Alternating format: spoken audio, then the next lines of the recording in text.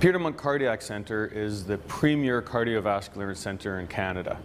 We carry out our work in multidisciplinary teams, providing compassionate and comprehensive care for 55,000 patients every year. Our teams are made up of cardiologists, cardiac surgeons, vascular surgeons, and medical imaging physicians. We also work with the cardiac rehabilitation physicians, medical imaging physicians, and cardiovascular anesthesia. And we do things that are really complicated and that are very difficult to manage and require this type of a team environment. One of the things that allows us to do this type of work is being able to have the type of equipment like you see behind me in an operating room environment. So we've integrated the ability to do operations with the ability to do advanced imaging, X-rays, CAT scans, ultrasounds, and we think this gives patients the best opportunity to have advanced care with smaller incisions. One of the more amazing technologies that we're working on using in the Peter Munk Cardiac Centre is medical-grade holograms. This system is currently under development in Israel and allows you to see an actual hologram of the patient's heart in real time. So what we envision doing is bringing a patient to the operating room who needs an artificial valve, for example.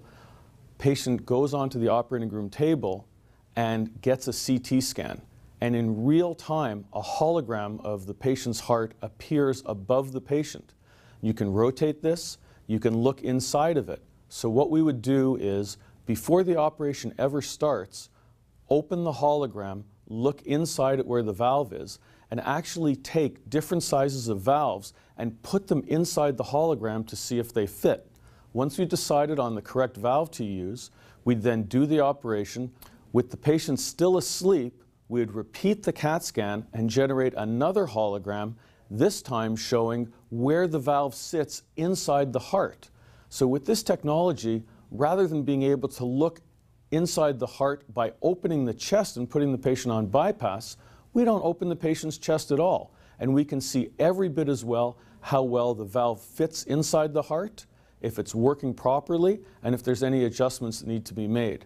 These are the kind of advances that philanthropic support enable at the Peter Munk Cardiac Centre.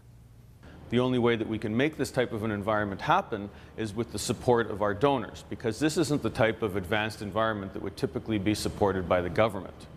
There's lots of innovative things that we do in this environment that are also funded by the philanthropic community through the Peter Munk Cardiac Centre Innovation Committee. I'd love to talk to you about it more, but I have to attend to my next patient.